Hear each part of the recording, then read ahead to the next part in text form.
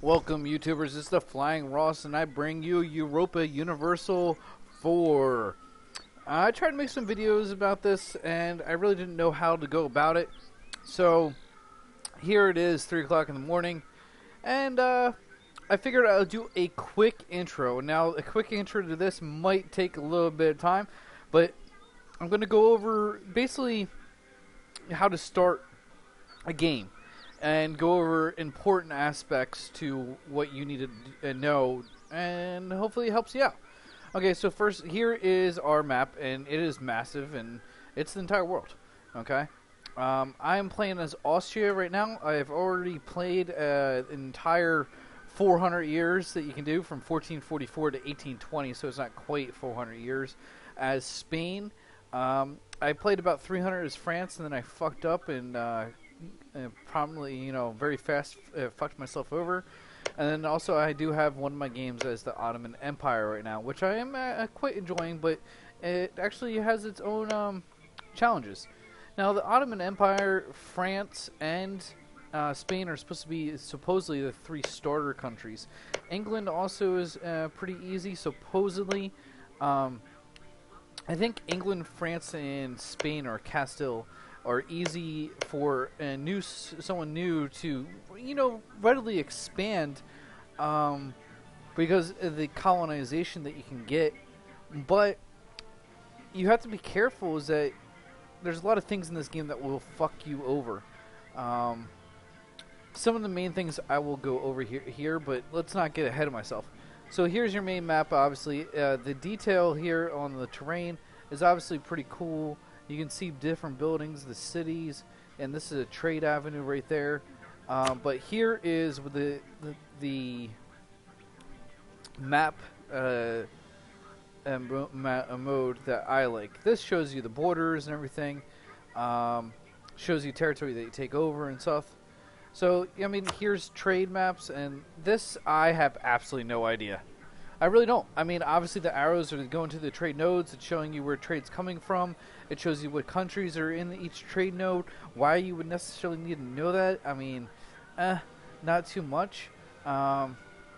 Here is the Imperial map mode, and this is important for these countries, especially Austria, to actually get this Holy Roman Empire. And that's why I'm starting this, is the idea to actually try to unlock this and actually get this all united as one under the Holy Roman Empire. We'll see how likely that is. It's going to be difficult. This is your religious map. Obviously, we have Catholics, and this is Sunni, and the Sunni and Shiites are down here. Here is this is Orthodox Christian. They're going to have other religions pop up throughout time, almost in order. And here's your diplomatic map. As you can see, well, I guess we were somewhat allied, or do we just think that's ours? Either way, right now it's the beginning of the game. Here's my piece of my territory over here. So I got a little piece over here. I got a piece over here. Brand new game. Okay, missions. Missions. This is the first one. Form alliance with Burgundy. Okay, so you can get 10 prestige, 25 diplomatic power. Here is secure the imperial border. This is, what's it? Royal marriage with Burgundy, and Burgundy's opinion of Australia at least 100. Okay, so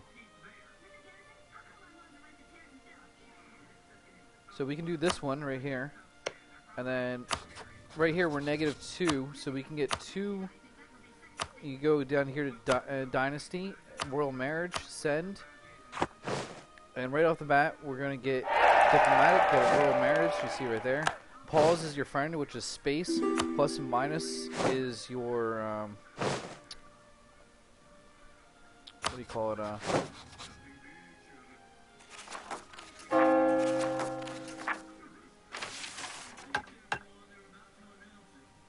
Okay, now Burgundy's opinion of Austria at least 100. Okay, that's the next thing. So we'll go over to Burgundy, diplomatic, okay.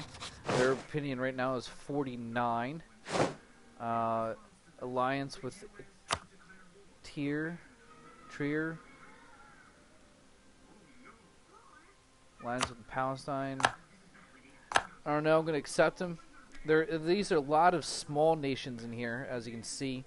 These are all little small, like, city-states almost. And the first one I think we're going to have to go after is Bavaria, which will cause us some issues. Here is your advisors. You'll have a little notification. You have free advisors. They do cost money, and you can look up here. If you highlight over Treasury, it shows you how much money that you have, and also how much money you earn. Right now, we earn 2.11 gold per hour. This is an issue though, because each one of these cost, if the lowest one costs 1 gold a month. So it's, 4 gold a month for this one and 9 gold for up there. This is going to be right here. We have a gold mine, and as you can see, we have gold at 3.6 a month, and then gold though affects us this way. As if you can look at inflation right here, current inflation is at 0.01%. And it's not at 0%, is because we are depending on, see right there, it is increased by 0.15 from our reliance on gold mines. Okay, so since if you have gold mines, now if you have gold mines and it's making you extra income, it won't count against you. But since we are literally counting our off of your entire nation's budget off of gold, basically, we get inflation. Advisors, here's the this is the diplomatic advisor. Oh no, administrative advisor. You can see admin tech, missionary, national tax modifier, which will add some money. This is diplomatic, global trade power. This right here is also where you can get the negative inflation, which is not too much. It's negative 0.10, but it helps out a lot. And here's your military. We'll go over technology as well. Here's technology tree, and you can see right up here, it's your Western technology. Right now, we are Western tech, so technologies are 100% of normal. If you go over to technologies like the Ottoman Empire, let's see if I can get in here. They have the Ottoman Technology Group, Ottoman. Now, it's not showing you this, but it's 125%. So they have 25% extra they need to do for each research. This is Muslim. I think Muslim has 150 and so forth. And I think the Chinese, for just, relation, Chinese is at 175% of normal. Once you get technology levels, especially like admin level 4, will unlock national ideas. National ideas, again, break down under admin, diplo, and military. Now, these points right here, as you can see right here, 65 admin points, 104 diplomatic, 52 military.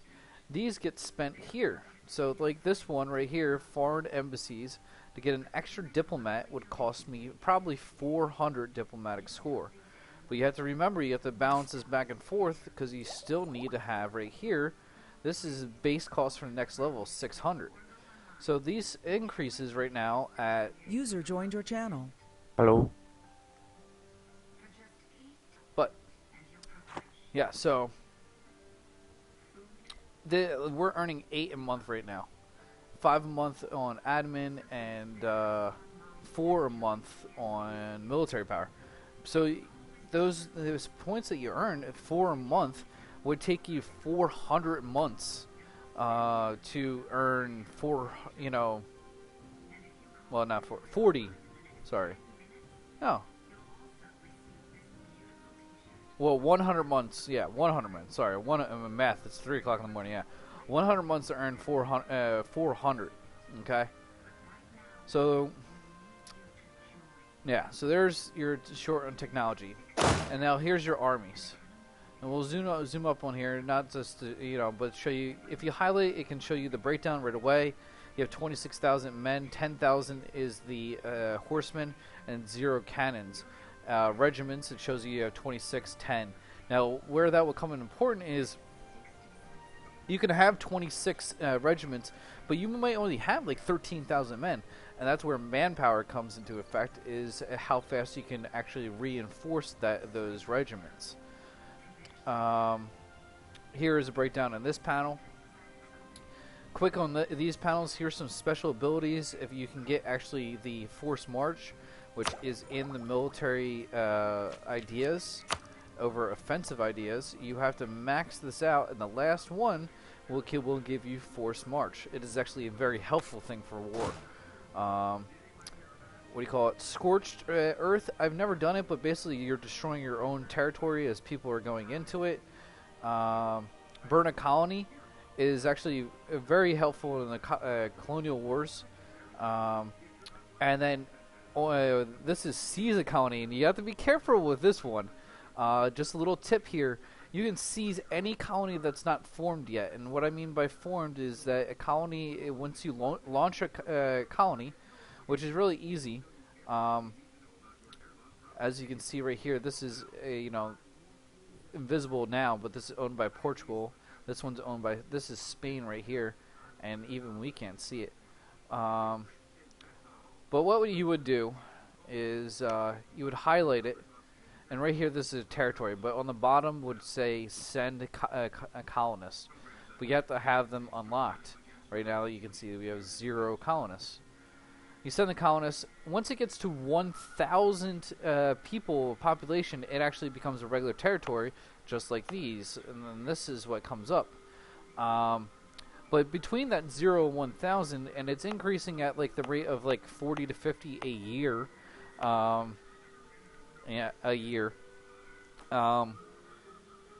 You could actually use your army and seize seize the colony from somebody else if you're at war with them. Let's say we're at war with France and we come upon this territory right here that's being colonized. We can just march right over it and seize it, and now it actually belongs to us. It still has the same culture as whatever France is, and we can get into cultures now, I guess. Cultures, as you can see, this is Austrian because we're in Austria, but here's Naples, it's Sicilian. Now it's green for Naples, but if we were to take over Naples, they would not be...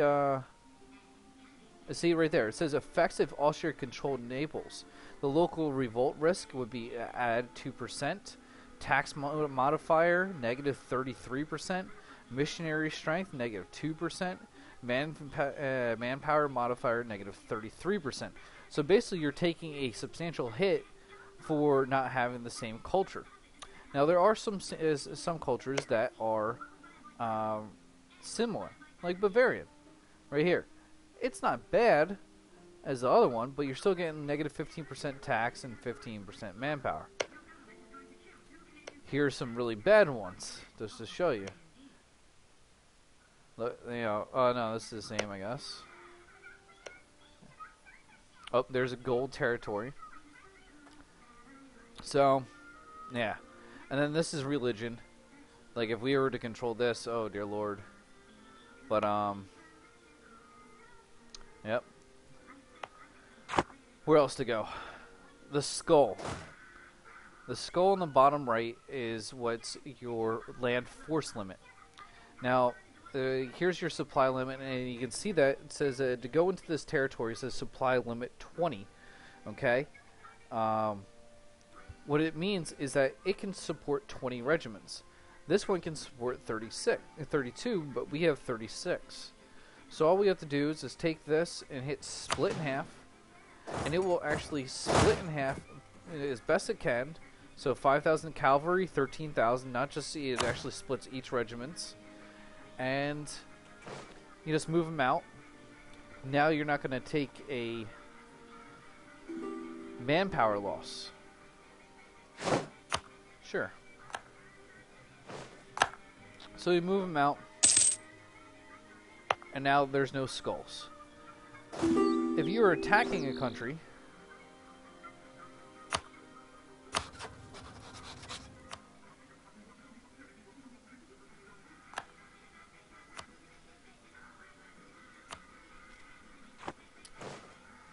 Alliance is good. Marriage is even better, because then you can get personal unions, which I might get into a little bit later. But yeah, the skulls, if you're invading a said country, the skulls will obviously, you're taking attrition, which will show up right here where your skull, attrition percentage. This is also in naval ships. If you're going into the ocean, you'll get an attrition rate, and that exponentially increases to the point where you actually will lose your ships. Same thing right here. So that's that. Another quick, the stability. You can go -3 to +3, so you have a plus or minus range of 6. You can actually pay to get this increased if you use your admin power.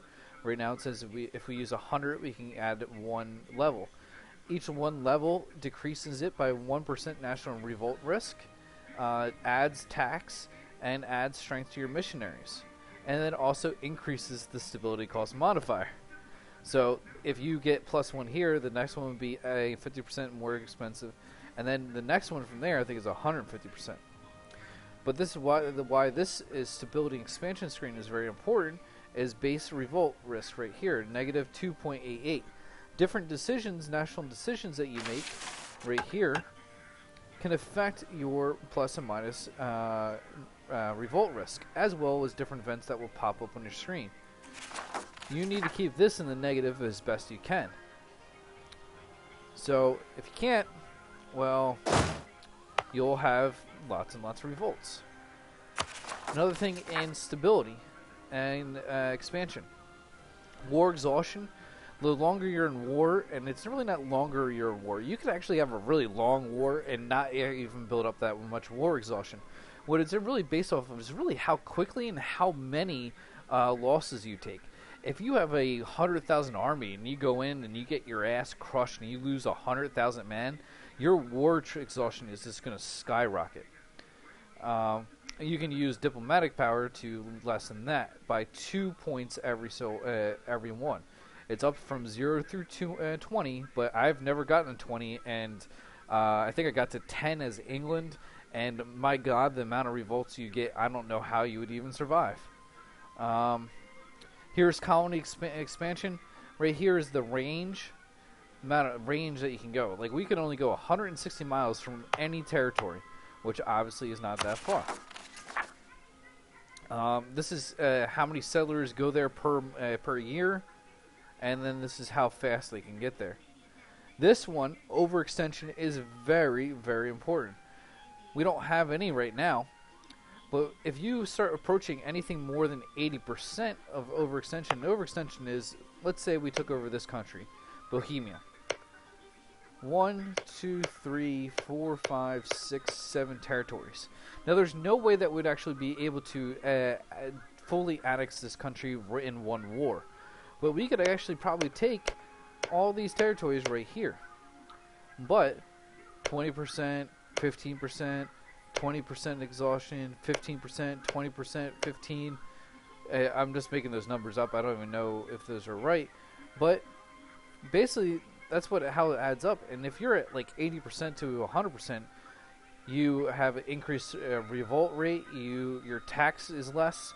And then also, the faster you overextend affects your how the other countries look at you. Is how fast are you, like, just trying to grab territory as fast as you can? It does not look good to other nations, and actually severely affects your neighborhood relationships. So you have to be careful in that. You want to try to keep that. If you have to end a war and just end it and not take territory, take money, take trade power, force religion, force a personal union, force anything you can.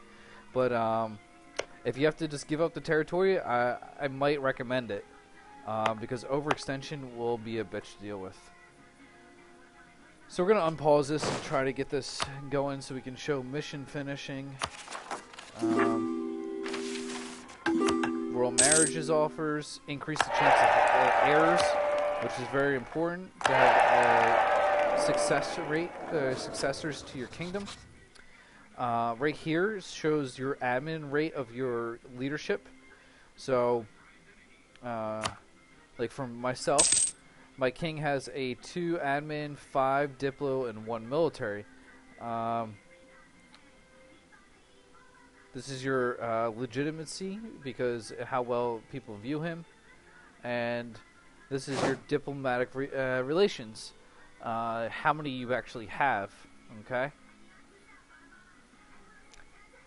so we have 5 out of 6, and if you get past that, it actually will start decreasing your diplomatic power. Again, not something that you want.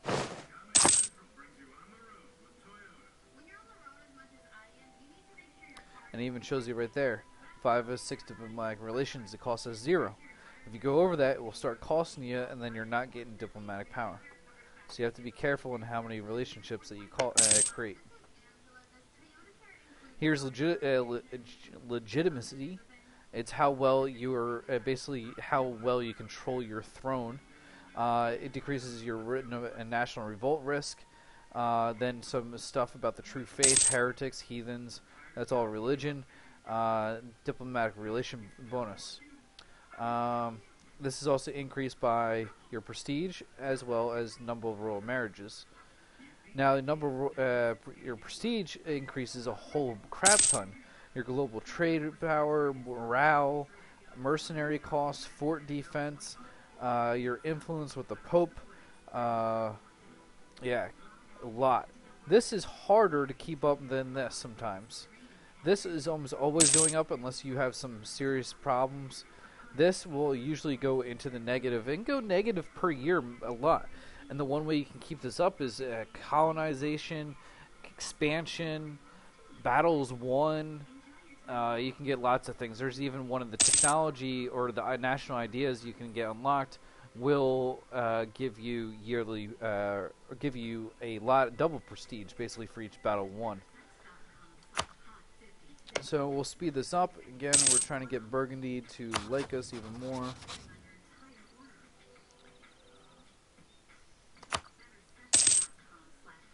So you can see now we're going super fast. It's about a month every 30 seconds. If you actually were to play like this, you would probably end this game pretty well. I could right now do offer alliance with them and go skyrocket up to 100. But I am trying to get double missions.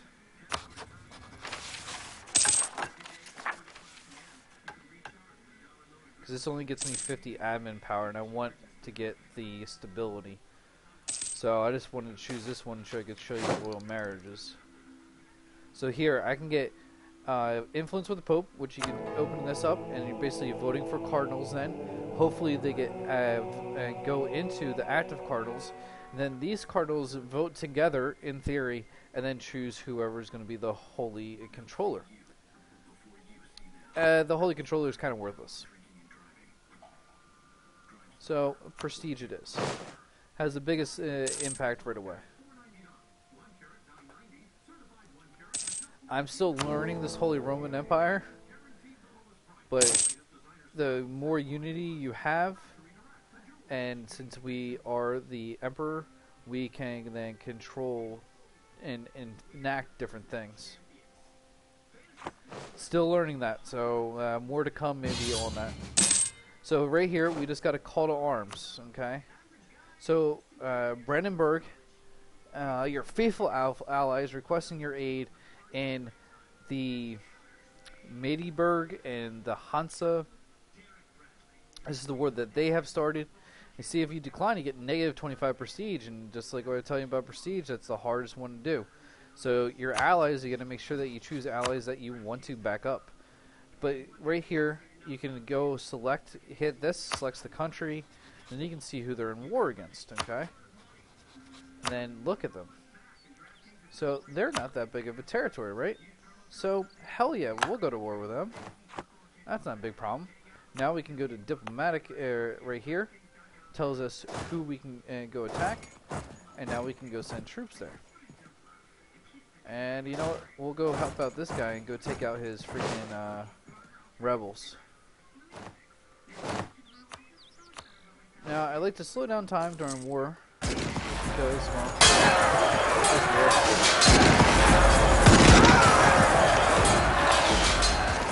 As you can tell, it gets really loud. Sorry about that, guys. And then look, we went to war, but look, our trade got affected then because we went to war. And look at that. Now we're making -7 gold an hour. Out of nowhere. Like, that's how fast. You gotta make sure that you're, you got good ample gold stocks. So, now look, we have to go take these territories as well.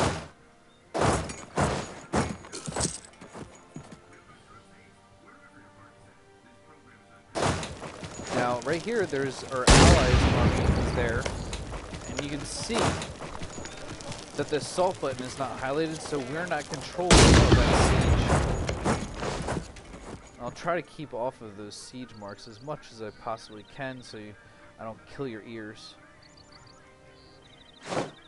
So we are also in war with this little country. It has territory here, territory there, territory there. So set one army there. Now you could do, let's see if we can actually turn that down for you guys so I don't keep on killing you. Game options, audio.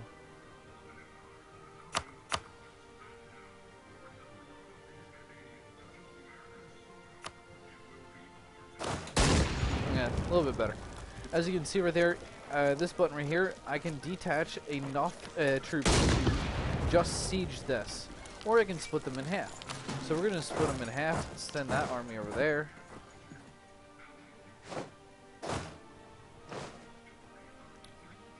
So now they're sieging the territories. Once you start sieging, there's a percentage rate that comes up. -63, -70. What this is your chance of actually assaulting and breaking through and actually seizing the territory. The longer that you wait, in days and months and years, the morale will go down, and different events will happen, and the different events happen every 30 days. Every 30 days, a dice or die is rolled, and a different thing happens and gives you different values here, okay? So it's coming up, and there we're going through phase 1 now. See, it's still phase 0. So we still only have -2%, -2 there from blockading. What's this? So it's just going to keep on going like this.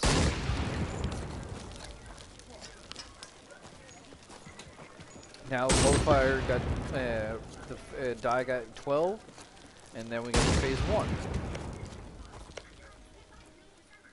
This one's still at 70. That one got dropped down to 63. This one's now 50. That's 63 now. And as you can see, this just continues. Now you don't have to really watch that. You can just go back to your normal business if you're at war. And now they accepted peace. Now we didn't get anything out of it, but we came to the rescue of our allies. We get awarded a little bit for that. Not much. Again, split our armies. Now I want to also show you guys something else. We go into this idea. This guy has some. This is France, and he has selected rivals, also enemies. Okay, so his enemies are England and Burgundy, but he selected rivals as well. Well, we can do that as well. Our enemies are the Ottoman Empire and Burgundy, supposedly. Even though Burgundy, we're going to try to make alliance with. Do not select this at all if you want to ever try to rebuild reputation for someone. As soon as we select this, we're going to select the Ottoman Empire. Oh. So we're going to scroll down through here and find Ottoman Empire. Ottoman Empire. Now this is basically going to be our permanent enemy. So you can select 3 rivals and everything. But look at this. Click here to change rival. Now we can get 25% more prestige from defeating them in battles. No trade efficiency penalty when embargoing. 20% spy offense against them, and 33% diplomatic power cost for demanding provinces from them in a peace deal. So with them now selected as our rival, we can actually now get more out of with them, which is huge. This is something that I did not know about for a very long time, and it can be very useful. And now you can just keep on switching them, so you can almost switch them through whoever you're at war with. And if you do that, you could probably save yourself a lot of diplomatic power. So we'll try to continue in on this mission. And as you can see, we're going plus and negative, plus and negative. Okay, so now they just went to freaking...